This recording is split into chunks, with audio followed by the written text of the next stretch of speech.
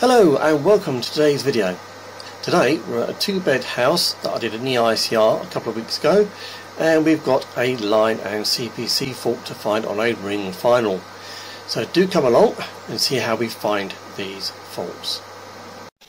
Okay, so we're here at house, two-bed, and it's got one ring. The ring final's got two faults on it. It's got a line and a CPC no continuity fault, which we've got to try and trace. There's only, like I say, there's only one ring. There's about a dozen sockets to check.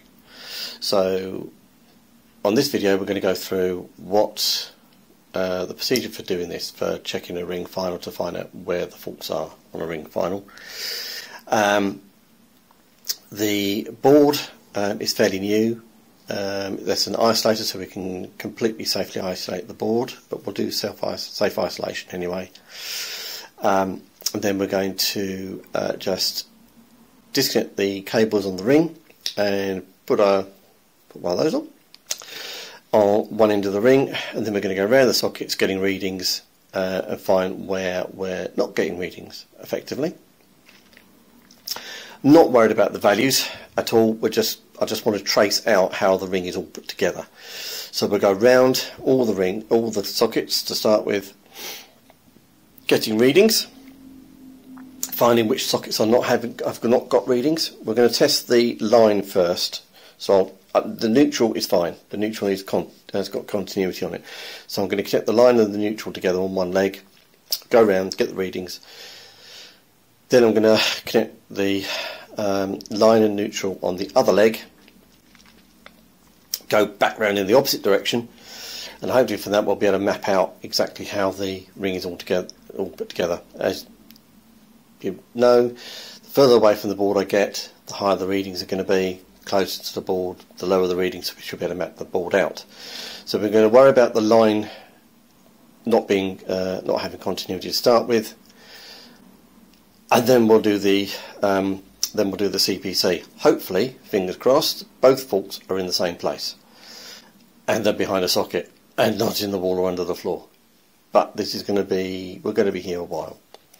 So we'll go to the board, get it isolated, get this Wago on, and then we'll start with the sockets. And what I'm going to do is I'm going to label every socket as I go around, and I'm going to label it with a number and the reading I get, or not, as the case may be. And then once I've gone around one way and gone back around the other way, I'm going to sit down, map the ring out, and hopefully from that we'll work out exactly where that fault is. Okay, so here we are at the board. There's the sockets. That's the MCB for the sockets, but we're going to shut down the whole board, because like I say, there's only one ring for the whole house, so might as well just do the whole thing. Like I say, down here we have an actual isolator, so we're going to do that as well. I completed the EICR on this a couple of weeks ago, which is how come I know where everything is and why we've got a fault.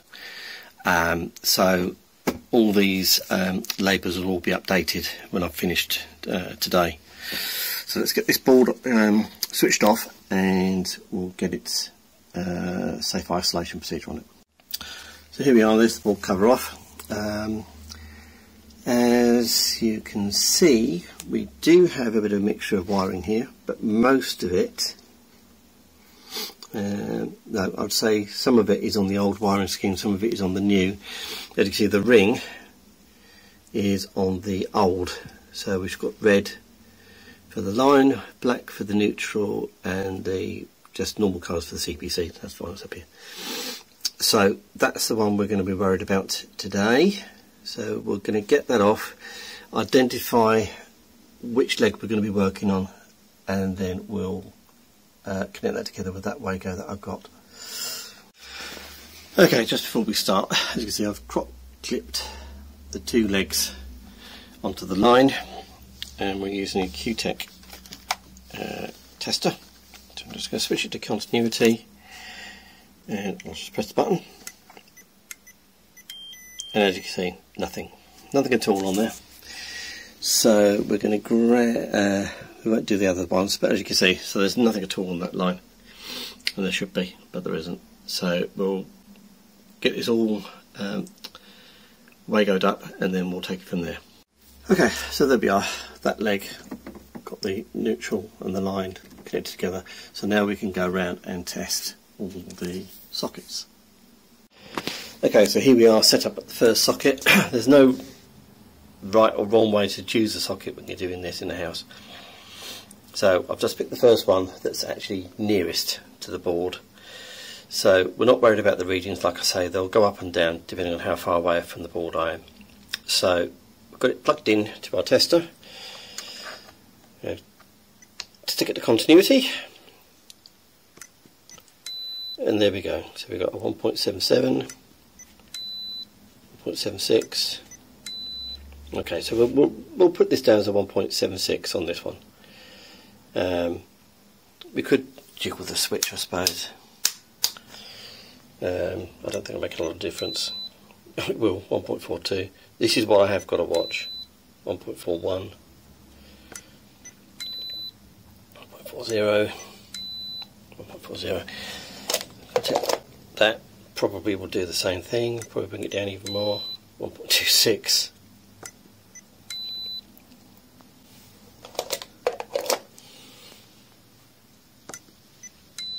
1.24, I don't think it's going to come down any more than that. 1.23, 1.23, 1.23. Okay, so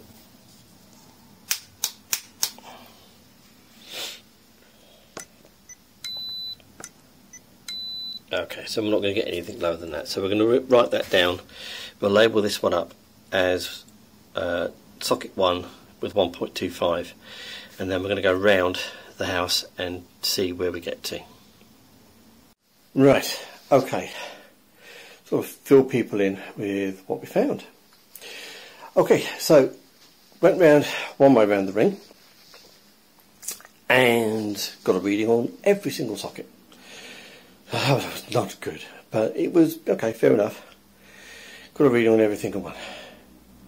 So put the line and neutral together on the other leg, and yeah, I was getting readings but nearly up at the 1000 ohms, so there was definitely a problem, and that was right from the start. So my initial thought was it's the cable from the consumer board. Anyway, did a bit more fiddling around and suddenly realised, right, there is actually a problem between, or appeared to be a problem between the socket behind the television and a socket behind the cabinet either side of the fireplace. Took the front off the socket by the fireplace, that is a spur. So did some tests on there, what wasn't really conclusive, to be honest. But then I realised that there was that I was looking actually in the wrong place, and it was actually between the socket. Well, it appeared to be between the socket and there's another socket in the dining room. So we came into the dining room. It's over here. So I'm going to turn the camera around and you can see what I found. Possibly. Okay, so here we are. So I took the socket front off and I found a lot of corrosion in the wiring, not great. So I took the socket front off, and as you can see, jumpered everything all over the place here. It was then I realised that, right, okay, I'm actually getting readings on the CPC now, between the CPC and the neutral. So redid the jumpering in the consumer board, and sure enough, I now have continuity on the CPC right around the house. It's not brilliant, I'm getting 2 ohms in places, so I think there's some corrosion going on in some of the back of these boxes. So it would appear, possibly corrosion, possibly this socket front is duff at this point. Either way, removing that socket front and giving these wires a bit of a clean has actually solved the CPC problem. At least it solved the CPC problem. I'm getting continuity, I'm not getting the values I would like. Anyway, will do proper testing with proper value. I'll zero my tester and get some proper readings. But I've got a funny feeling I'm going to find that there's actually more going on here than meets the eye. Anyway, it hasn't solved the problem on the line. When I connect up the line and neutrals together, I'm still getting an open circuit. So the line break is typically somewhere else. So that's going to be my next stage. You can see, if I bring it in close, how corroded these cables are. I mean, the corrosion at the back box, you can see it. It isn't great.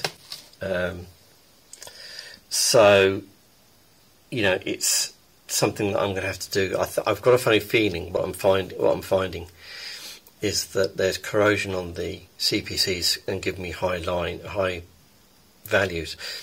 You can see the actual line conductors are actually in pretty good nick.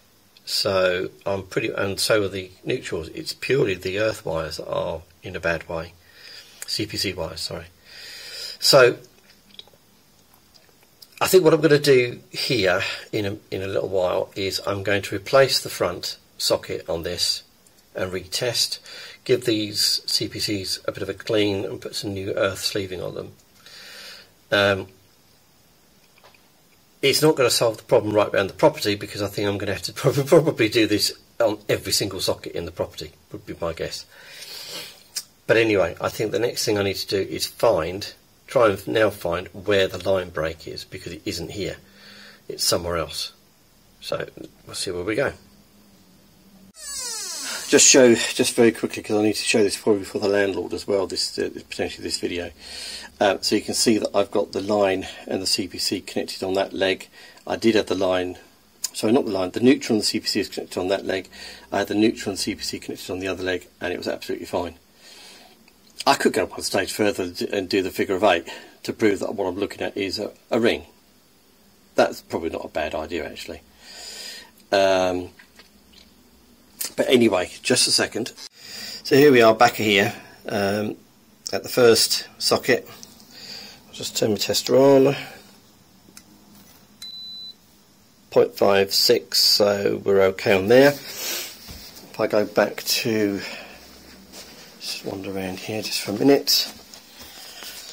So just a second. So you can see we're on the other leg now. So we'll go back to the tester. Press the button again, and as you can see, it is a much higher reading. But obviously I have not nulled these leads or anything else, so you can take this reading with a pinch of salt at the moment, but given the condition I'm seeing the socket backs in, my guess is we're probably looking at corrosion. However, we also might be looking at, let me just bring us back to where we are. Obviously what I've done here is I've jumpered everything, so we're not going to get a true reading until I get the socket front back on. So I'm not going to make a definitive diagnosis of that until we've got a proper ring circuit in place. So I think just for the fun of it, I might just do a figure of 8 on the neutral to CPC and see if I actually get a reading. Theoretically, I should. If this is genuinely a ring, I should get a reading. So we're going to try that. Okay, so I'll show the figure of 8 in a second, but we're all plugged in. We're doing neutral CPC, and we are indeed getting a reading. And as you can see, figure of 8 configuration there, neutral CPC. So we are definitely looking at a ring. So, right. So we can now move on, and we can now try and get find where the line fault is. Okay, we have such a strange thing. We do appear to have actually solved the CPC problem. However, I've taken some other covers off, and there are CPC faults in those. So it could be there are multiple ones of these. I've found broken CPCs and all sorts just hanging on for dear life. So I do think that this is going to have to be a case of I'm going to have to take every socket cover off at some point, and well, it's a mess. Anyway, the reason for doing this video is to document where I think we're up to. So I'm going to turn this around, and I'm going to I think I've sussed the root of this ring. So ignore where the probes are at the moment. However, this cable here is coming past these two. I don't know what they do, but I'm bothered at the moment. Anyway, on this part of the ring, I'm getting continuity. So incoming is here. This part of the ring appears up to this point fine. However, this one isn't. I know the way I've done this. It's fine. This part of the ring doesn't seem to have a line continuity. So I'm thinking that this cable comes from here, goes past the cooker, and ends up here. And the reason is that has a 0.51 reading, this has a 0.61 reading. Makes sense. I think that this then, the boiler, is spurred off that last plug, off that plug, that one. Anyway, I think the cable then goes from there, either up over the ceiling or comes over. Anyway, it comes over here, and I got readings of 0.72 and 0.75 on the two plugs that are down there. Above me is one of the bedrooms, so we're going to walk through here. Follow me. So I think the ring then, just bear with me, I'm pretty certain now that the ring comes up over here, because we have the bathroom there, there's nothing in there, but this room here is practically above the kitchen, and here I'm getting readings of 0.95 and 0.88. So I think the ring comes up here to here. I think the ring then comes over here. I've got a reading somewhere, 1.01 there. The socket's over there, don't worry about that. And then there's a socket here, a 0.125.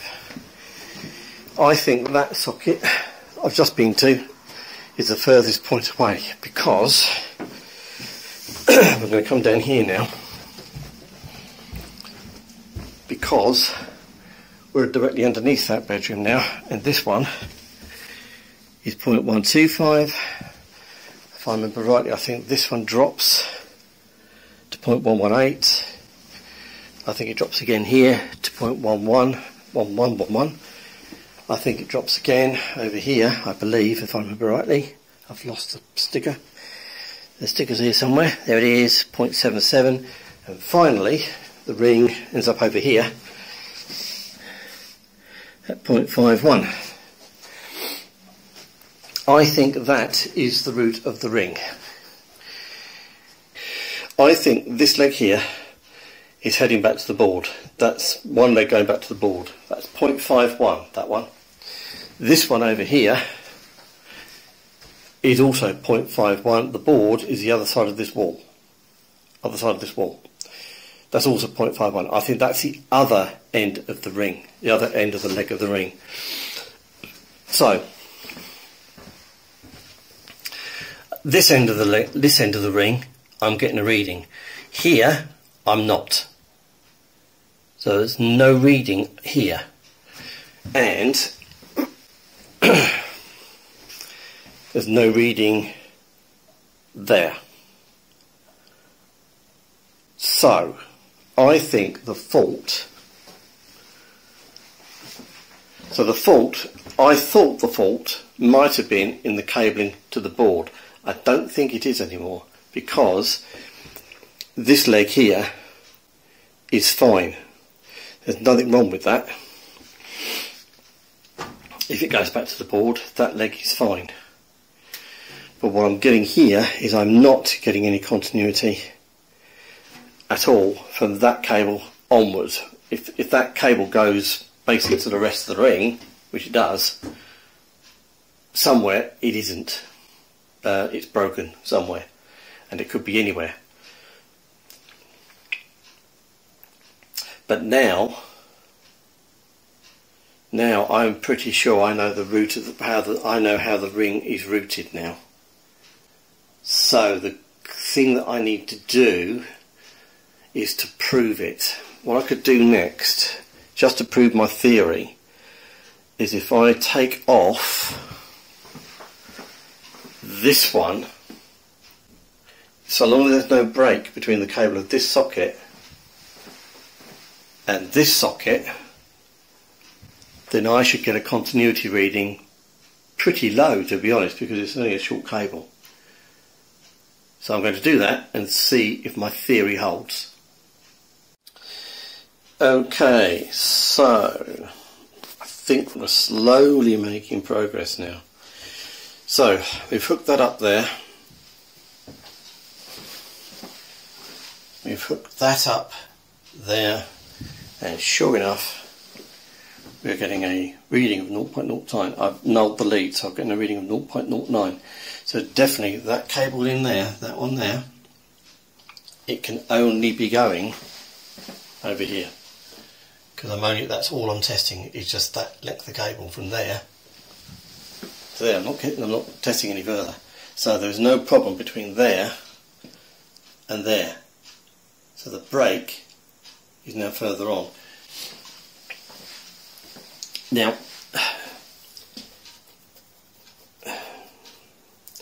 I'm trying to think of a more efficient way of doing this, to be honest. This socket here is in an appalling state, so I'm going to replace it. Now, what I could do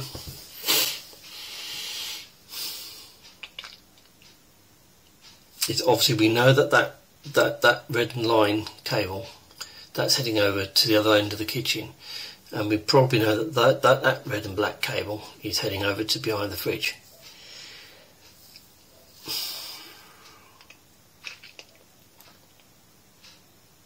Now, I've already tested these cables to see if it was a socket front that was maybe causing a problem. It isn't. There is still no continuity. But I will retest that in a minute, just to prove that I am actually absolutely right about that. So I'll do that first, and then we'll go on from there. Okay, to update this little video diary, we have here, we know that this red and line and neutral cable is going down that one there. Those are heading back to here, and then that leg is definitely heading back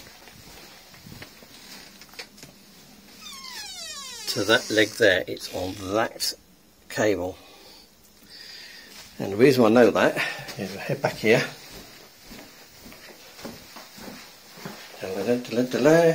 and we have a 0.56 reading, so we know that that leg is heading back to the board from this point. So far we are right in the direction that this is heading. We've also now just proved that there is to this part there's continuity. There's no break in that cable to this point. So the break is from here on somewhere.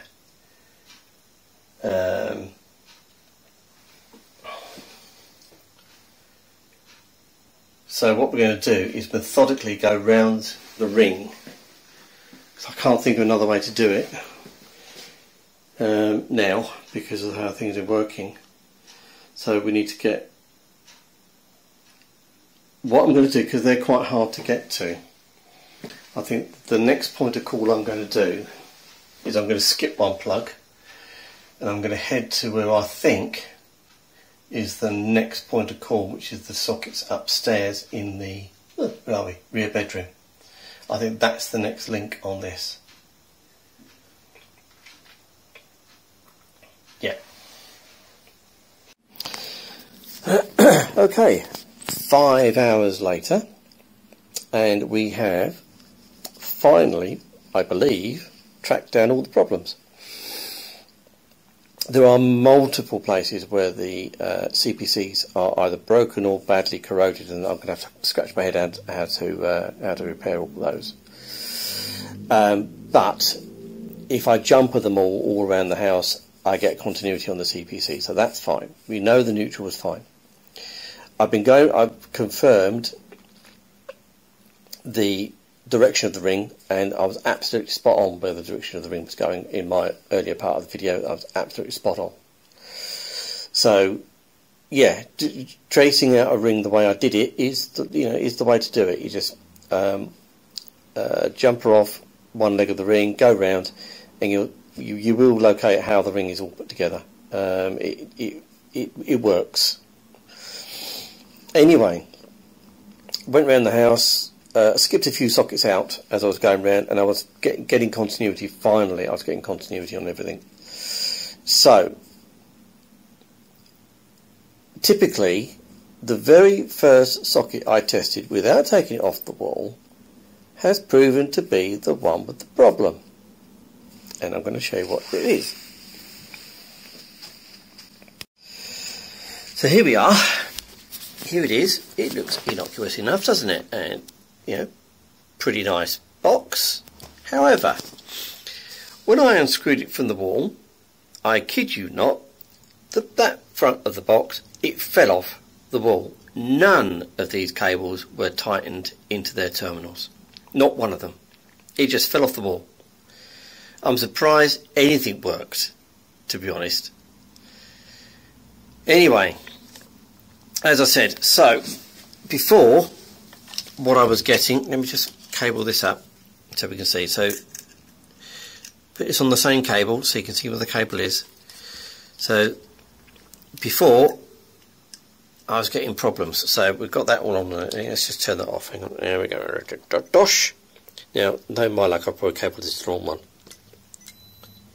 Yeah, so forget that. That's basically it's an open circuit. So we'll go to the other cable, and we'll go to there.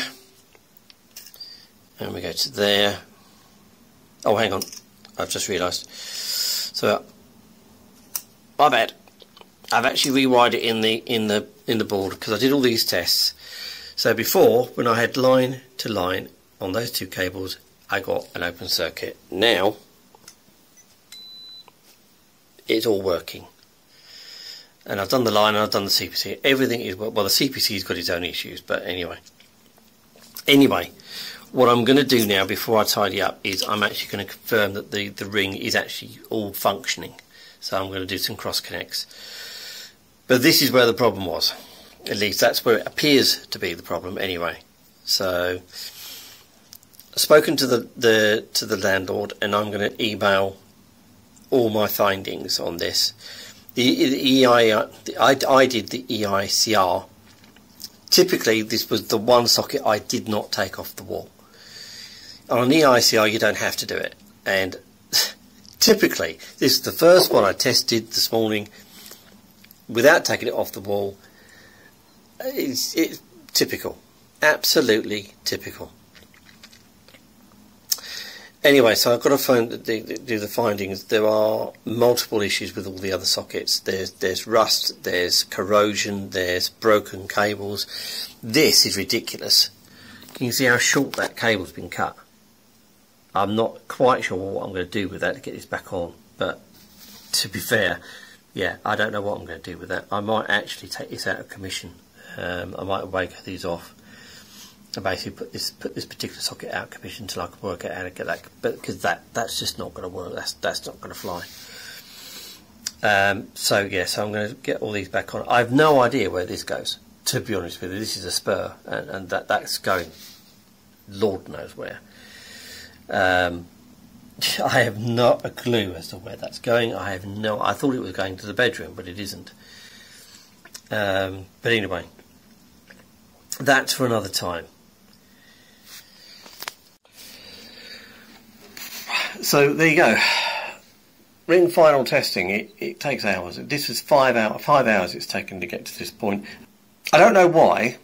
when I was doing one leg of the ring, I was getting readings all the way around, and then when I did the go back the other way, I wasn't getting any readings at all. That's why I started to think that the fault was in the board, not in one of the sockets, because my normal way of ring finding, just final fault finding, just wasn't working. So I've had to resort to the old-fashioned way of taking every socket off the wall and tracing it that way. Well, not every socket, but most sockets.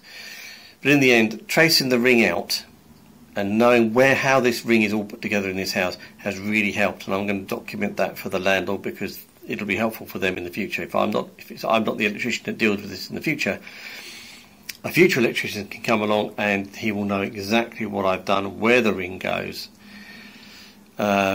I don't know why electricians don't do that as a matter of course. Document where your cables are going when you're doing work. You may not be the same electrician that might come in later. If the previous electrician had documented how this is all wired together, I could have found this fault probably in less than an hour. Instead, I've had to basically circuit diagram this entire house. Anyway, off my soapbox. Fact is, it's done. Because a lot of the socket fronts are old and things like that, it might be that maybe now's the time to renovate all the sockets and replace them all. Don't know. But there you go. So that's what we have to do. So I'm going to put everything back together again, and I think I'm going to head off for today, get the power back on for the client, and we'll see you on the next one.